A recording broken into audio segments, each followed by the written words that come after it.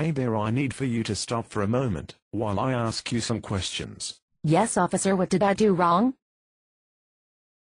We are doing a random check of individuals passing through this area, because of the security risks of terrorism and the attacks of 9/11. I am not a terrorist by any means. Why do I have to be questioned and checked? Don't worry, ma'am. This is being conducted on a random basis, and it is no wise an act of discrimination. Although I don't understand you being so paranoid unless you have something to hide. Do you have something to hide, and are not telling me about?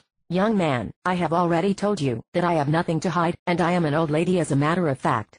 Even if I wanted to blow up a crowded area with myself as a suicide bomber or something, I wouldn't be able to carry the backpack of bombs because of my arthritis and slipped herniated discs.